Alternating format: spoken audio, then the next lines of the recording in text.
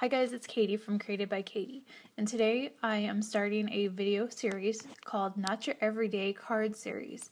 And these are going to be cards that are a little bit more than just a basic fold, and they are going to just show a little bit more. A lot of my friends and family love getting the cards that I made, and since I love sharing them with them, I wanted to do something just a little bit more for each of those cards that I send. Just something special for them to look forward to. So today's card is going to be an easel card. And one of the things that I love about easel cards is that they can be popped up so that they can be displayed. So these are the two cards that we're going to be making today. This one here that I'm popping up is just a basic easel card. You can pop it up and it can be displayed, or this is the other card that we're going to be making. Again, it can be popped up. However, the note that you wrote to your friend is hidden down below, so no one will see that, yet they can still display the card. So starting with an 8.5 by 11 sheet of white cardstock, you are going to want to cut this the vertical way. This is the only way that this will work properly. So if you cut it the vertical way, this gives you two card bases that are A2 size. We're cutting them at 4¼ inches right down the middle. And then we are going to score them. And I've marked out my places to score. Halfway is 5½ inches. And this is the score line that you would make if you were making a regular A2 size card. And then halfway between that and the end is 2¾ inches. And that's where we're going to score again. And this gives us the base for our easel card.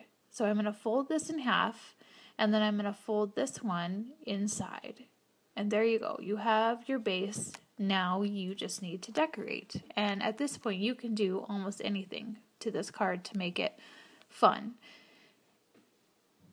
However, we are going to then take our 4" by 4¼ inch piece of colored cardstock. I picked this turquoise color because it matches the card that I'm making. This can be any color. You can go with white to match the card base. And then we are scoring it at 1/2 inch on each side. This gives us a couple little flaps on each side of the cardstock. And you just need to kind of bend those just a little bit, just to give it enough of a little flip at the end. For the basic easel card, I'm using the My Favorite Things Blueprints Dynamics number 13, and I've created a card front. Very simple. Like I said, you can do anything. Any of your cards can become easel cards. But I've die cut this little strip of cardstock and stamped that fun little sentiment on there, and then put a couple of jewels at the end. So when you're displaying your easel card, it can sit either on the jewels, or the cardstock itself will help it keep it popped up. And I like that fun little sentiment. It's just kind of cute. Not sent from my phone. And there is a fun and simple easel card. However, like I said, if you write a note to your friends and they display it, everyone can read it. So we're going to hide that with this card. So I have my card base here, folded and scored like we did before. And again, I created this card front with the Blueprints 13 Dynamics from My Favorite Things. And the stamp set that I'm using is My Favorite Things Friend Request. And I thought that the phone paper was kind of cute to go with that. And I'm going to adhere this card front to the front of my easel card. Now, you need to remember that you only want the bottom part adhered. So I'm kind of eyeballing it. You could mark it off if you wanted to, or measure it, whatever works for you.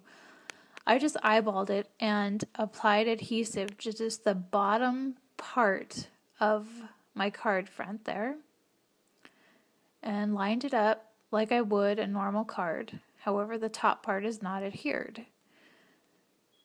So there is my card front, and it's going to work perfectly for an easel card.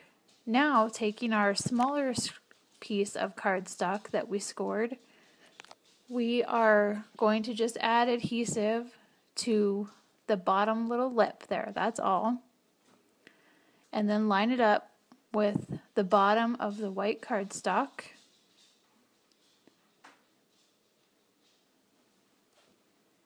And you will see that it can be flipped over, so now you can write your note to your friend. You can even write a little bit on this cardstock, make a longer note if you wanted to. You have more room to write now, but it's also going to remain hidden.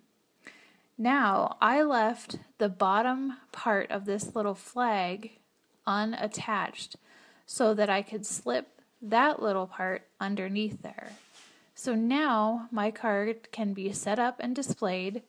You can decorate the bottom part there of the card front, add to it however you want.